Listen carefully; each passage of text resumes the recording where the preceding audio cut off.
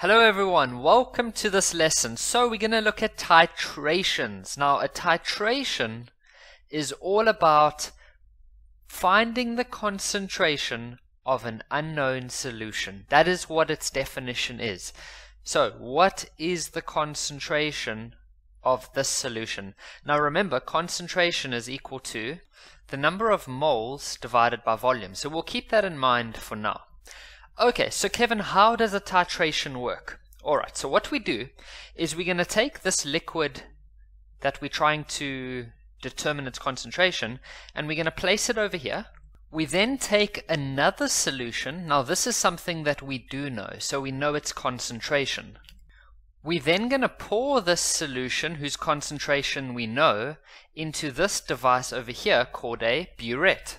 And so remember, we know the concentration of that liquid. Now this liquid at the bottom, which is the one that we're trying to determine, because we have poured this liquid into this type of glass, we know what the volume is. We can see how much we have, and so we do have the volume. Now we need to know what is in the liquid. We need to know what type of acid and what type of base, because we need to know how the reaction is going to work. And so let's say we are told that this is HCl and then this one is potassium hydroxide. So how would they react? Now remember, in the previous lesson we learned that if you have an acid plus a metal hydroxide, then you should form a salt and water. So the water is H2O and then the salt would just be KCl. You see, so this is where it becomes very important for you to know how certain chemicals react. They're not going to tell you this in the exams. I mean, sometimes they will, but many times they don't. Okay, then what you want to do is make sure that it's balanced, because the numbers in the front here are very important. But in this one, it is balanced. Alright, so now, and by the way, I've just added that the concentration there is 1 mole per decimeter. So what happens now is we take some type of liquid called an indicator and we put a few drops inside here. So let's say that when you put that indicator inside this solution, the solution stays pink. And because KOH is a base, then it means that that indicator stays pink in this type of base. And let's say that this type of indicator has no color in acid. So what's going to happen now is we're going to look at this little tap over here and we're going to open it slightly and we're going to let a few drops of that acid drop into here. Now when it drops into here, it's going to react with the KOH, and so what happens is that you're going to have less KOH after those few drops. And so two things I need to show you. The level within our acid has dropped and the base has become less pink, to show that some of it has been neutralized. Okay, so what we then do is we add a few more. So we open this tap a little bit more and we let a few more drops go.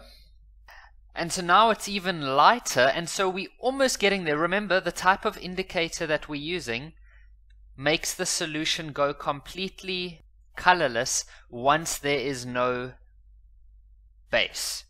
So you get different kind of indicators. Some indicators have color in acid and some indicators have color in base. This particular one was bright pink in base and colorless in acid. Okay, so we need to add a little bit more acid because our solution is almost colorless. What that means is the KOH, all of the KOH molecules have nearly been destroyed or neutralized. So we add a little bit more acid, and just at the point where it starts going colorless, we close this tap over here, and now we can measure the volume. So now we can see how much volume we used in this solution. So now we have the volume over there. Now here's where it gets very interesting. So now for the top solution, for the acid, we now know its volume and we know its concentration. So if we look at this equation here, if we have the concentration and the volume, then we can get the number of moles that we used. So we can rearrange that equation to get N equals to C multiplied by V. The concentration is 1, and the volume that we used, let's pretend that that was 20 milliliters.